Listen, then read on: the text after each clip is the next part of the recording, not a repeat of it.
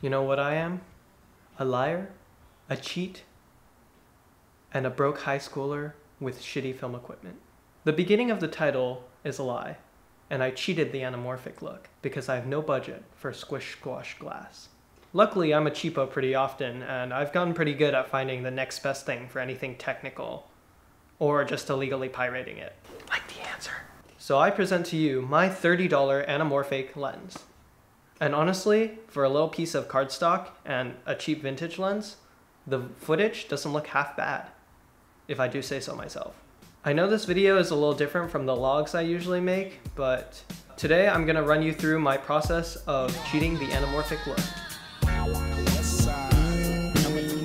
First step, get yourself some cheap glass. This is the Canon FD 50mm f1.4, and I got it at the same time I got my camera because I wasn't sure how great the kit lens was.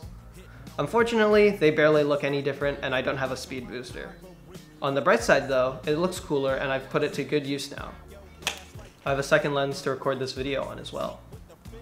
Anyways, I went on eBay and looked up the model I wanted. There's an option to sort by cheapest to priciest, and I got the first one that wasn't broken or for parts.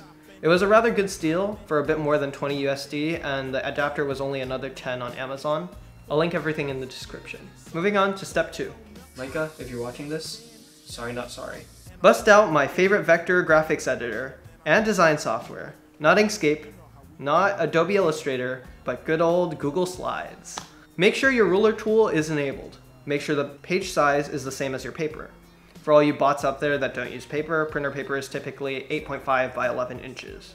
Measure the diameter of the glass on the sensor side of your lens. Drag out a square with the ruler tool in Slides and make a black circle. Look at that.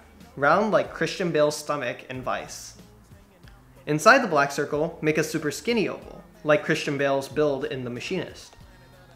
Anyways, make sure you have cardstock loaded in your printer and print it. Doesn't matter if you're running out of ink as long as you can see the general outline. Then you can cut out the circle. Cut carefully. If you're already a clumsy Nimrod, don't be an idiot too. Print more than one for safety. If you have a sharp eye, you'll have noticed my rip-off anamorphic bokeh isn't really oval, but more like a slanted rectangle.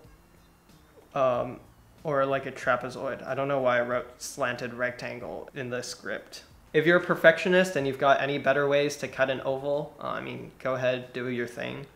I just folded the paper in half and cut out the oval. Step 3, now comes the shitty part. Use a Sharpie and color in the paper, and grab some Scotch tape or some masking tape, and stick the little circle onto your lens. Doesn't matter how, as long as the oval is vertical and it doesn't fall off. If you have fishing wire, you can stick it down the middle of the oval, and I heard it'll give you flare similar to Anamorphics. But it also shows up in the bokeh as a line, so I didn't bother to look for the old fishing reel in my garage. You know what they say, fix it in post. Goodbye production Jesper, hello post-production Jesper. Unfortunately, if you couldn't tell, your fake lens bokeh will not act as a real anamorphic lens and squash your footage. So we have the next best thing, cropping. Change the resolution to 3840 by 1608 and you'll have a 2.39 by 1 aspect ratio timeline. If your timeline is still 16 by 9 and smaller, change your image scale settings to scale full frame with crop.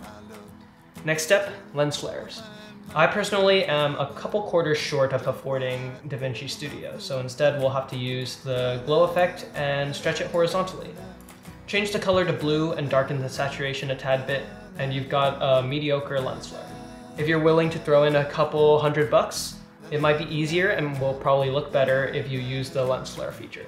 Next, we'll add some effects to imitate barrel distortion by using a little bit of zoom blur on the edges.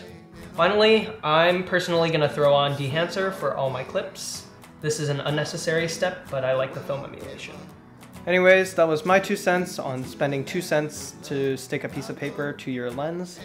If you were looking for a cheap anamorphic lens, you can give Anamorfake a try.